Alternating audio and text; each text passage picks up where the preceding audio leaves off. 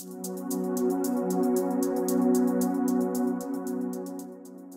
a North American subsidy, primarily known as Infilco Degremont.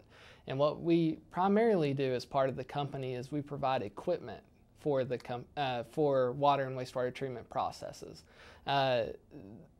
In terms of numbers, Infilco Degremont is about 300 employees or so. Denard provides solutions for customers that are looking to improve water and wastewater treatment processes.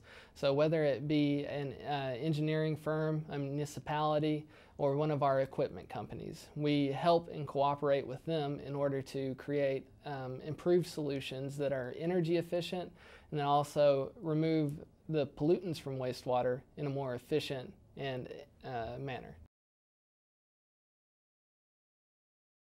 Ansys has a long track record within water and wastewater treatment processes, specifically within clarifier processes, and they've shown to be more than capable of simulating that type of environment in the multi-phase flow environment. For our particular application that we're using Ansys for, it's primarily for wastewater removal, for nutrient removal, specifically removing ammonia from the wastewater. We use plastic media which bacteria grow on. Bacteria are catalysts. They remove the pollutants from the wastewater. So the media, they provide two critical parts.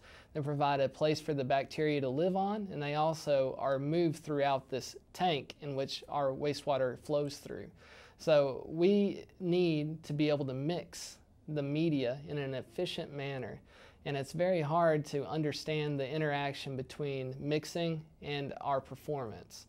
So using simulations, we're able to see or understand better the things that are unforeseen, the things that are under the water's surface. At Denard, we typically use Ansys as a tool in order to guide our design projects. We specifically want to know how to optimize our aeration grids. So it's used in order to guide that process. We'll typically do multiple simulations and then get a group together to look at the simulations, determine how that correlates with experimental results, and then continue the process and continually optimizing our solution. We need to know how to optimally use aeration in order to mix media within one of our processes known as the moving bed biofilm process. And so we are able to simulate the effect of air bubbles and the different ways you can model air bubbles and how that affects the movement of plastic media within an aerated tank.